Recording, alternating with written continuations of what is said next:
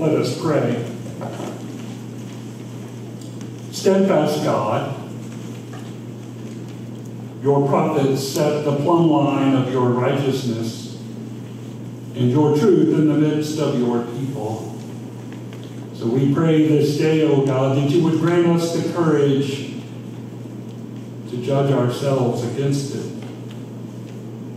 Strengthen all that is crooked or warped within us until our hearts and our souls stretch upright, blameless, and holy to meet the glory of your Son, our Savior, Jesus Christ. Amen. We continue our journey through Matthew chapter 13. This summer, I hope you have noticed that we're studying what the kingdom of heaven is like. We've started with the sower who throws all sorts of seed upon the ground. We've heard about the wheat and the weeds. We've heard about how one must leave the weeds with the wheat and let God separate them out.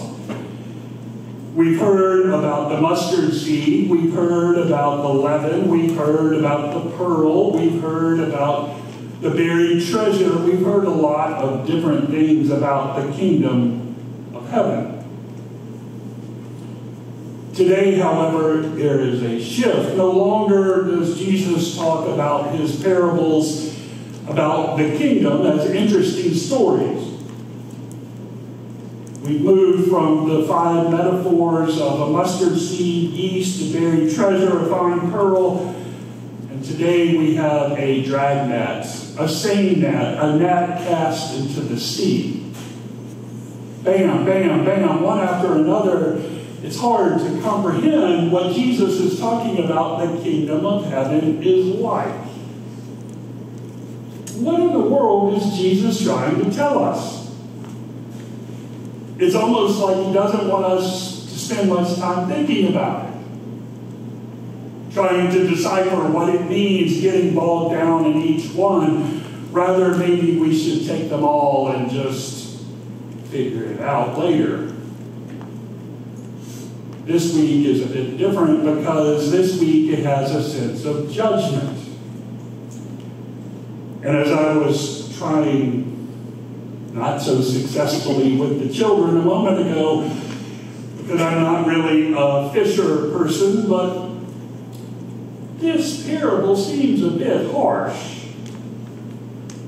A net is dropped into the sea and it catches all fish, big, small, good, bad, etc. The net is pulled ashore, and then the angels, or God in this case, decides which fish are good and which are bad, which are kept and which are thrown aside. Anyone notice that there are no criteria as to what is good and what is not? What is evil and what is worth keeping? How is a fish to know? What are we supposed to do? It got me thinking this week. As 10 of us, Larry Bennett, Tyler Wiggers, Ella Wiggers, Anna Wiggers, Alice Gumlaw, James Krauser, Rocco Cardosi, Evan Whitman, and Quentin Zaring and me went to Mountaintop. Mountaintop is an outreach ministry in Cumberland Plateau of Tennessee.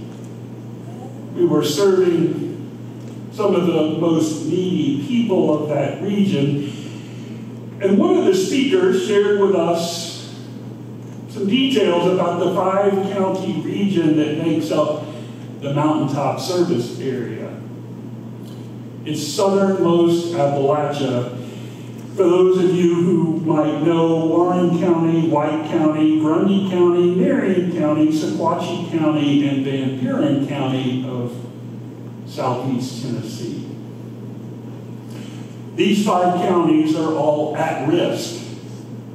What that means is they have high levels of poverty, extreme unemployment, and very bleak economic outlooks.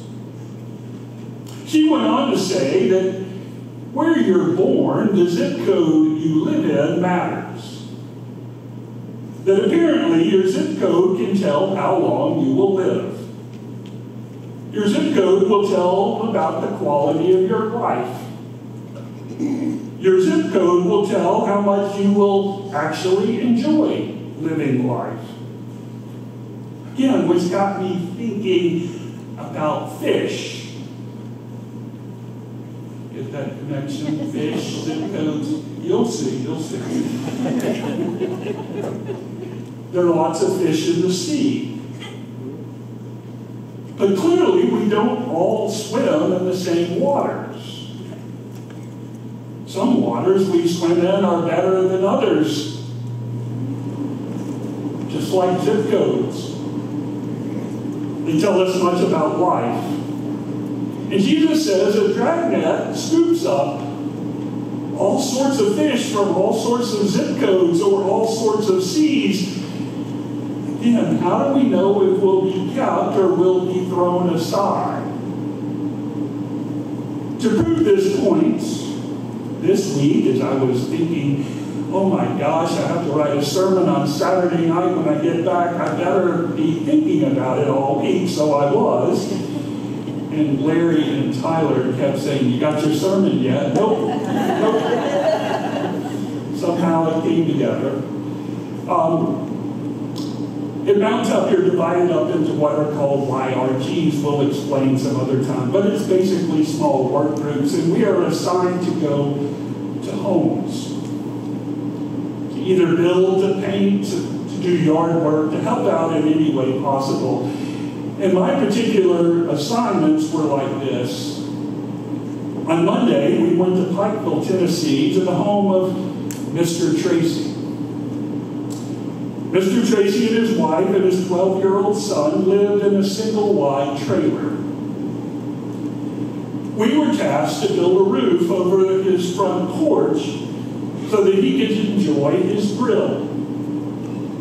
He could grill out on the front porch and not get bothered by the weather, whether it was raining or burned by the sun if it was really hot. Seemed like a simple task, but what we learned over the next couple of days was more about Mr. Terry. Mr. Terry was recovering after trying to end his own life. He felt that he was a burden to his family and that it wasn't worth living. As we learn this information, we soon understand that a roof is more than a roof. That building something for someone else is more than just a helping hand. Listening to his story and his need to tell us about how his life has changed because of his faith was vital.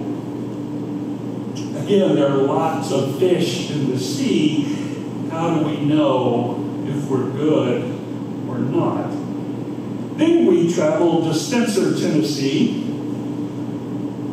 Don't blink or you'll miss it. To the cute home of Teresa. Miss Teresa in her mid-80s, and we were assigned to do yard work for her. Simple task of removing lots of weeds and bushes and things that she just didn't have the time to do anymore.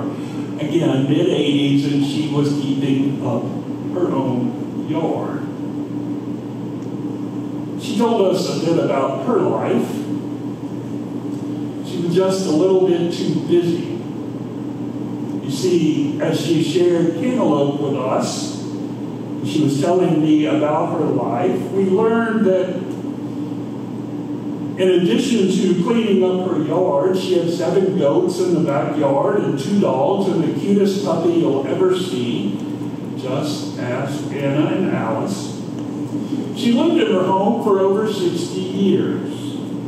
Her husband died 8 years ago, and it had just become too much for her to keep up. Her granddaughter had recently moved in with her, but apparently was not really making much progress. She had just graduated high school and probably wasn't going to follow through on going to college. Her daughter was retiring in August and moving back in with her, so she had been a bit busy getting her house ready, and so she'd not gotten around to keeping her yard and her garden this year. When you stop and think about it, not too bad for an 86-year-old woman. Again, lots of fish in the sea. How do we know if we're good enough? Our final project was traveling to Sequatchie County to paint the kitchen and dining room of a woman named Lily. And as we traveled from our camp outside of Spencer, Tennessee, I realized as we were traveling, I know this area. As we went up the back of the mountain, I realized, wow, this is really close to where I grew up. As we pulled into the lot of Lily's property, we noticed she had a double-wide trailer. And I did a little quick math in my head and realized I grew up less than 5 miles away from her. But it might have been a different world. As we pulled into her yard, her double-wide trailer, what a difference a zip code makes. What a difference 5 miles make. What a difference the water we swim in makes. You see, I grew up in a house that didn't have wheels. I grew up in a house built with concrete, wood, and glass. Her house was manufactured elsewhere and driven to her property, and it was showing its age, and it was worn down. But as we entered her home, she greeted us with kindness and a smile and told us how glad she was that we were there. She wheeled her wheelchair to the front porch. We all said hello. I offered a prayer, and she showed us the kitchen, the dining room, and what she wanted us to do while we were there. We got to work. I kept thinking in my head as I went up and down with a paintbrush, oh my gosh, I grew up less than 5 miles from here, yet a world away. I grew up with options. I grew up with choices. I had a future. Miss Lily was trying to raise her 5 children, keep her head above water, and one of her sons, as she described, her words, not mine, one of her sons was handicapped. He needed all of my attention. My other children were more on their own. She told me she lived all of her life on this exact piece of property. I'm 80 years old, and my husband died 12 years ago of cancer, and my handicapped boy, again her words, not mine, died 5 years ago.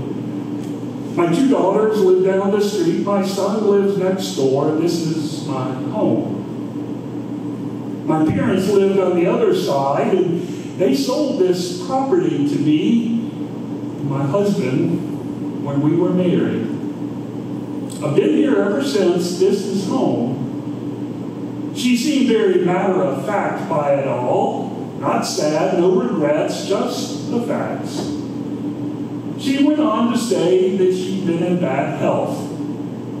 I smoked all my life. Again, her words, not mine. Can't quit these damn things. And now I'm on oxygen. I had COVID 4 times, and I've been sick all winter. We couldn't afford the heat. And now my cousin lives with me, and she's in bad health. She had surgery 2 months ago. So you don't know what this paint job will really mean to us. A fresh new kitchen, a new dining room, painted color will lift our spirits. Again, I kept thinking about zip codes and the waters in which we swim and live and have our being. Her water was clearly different than mine.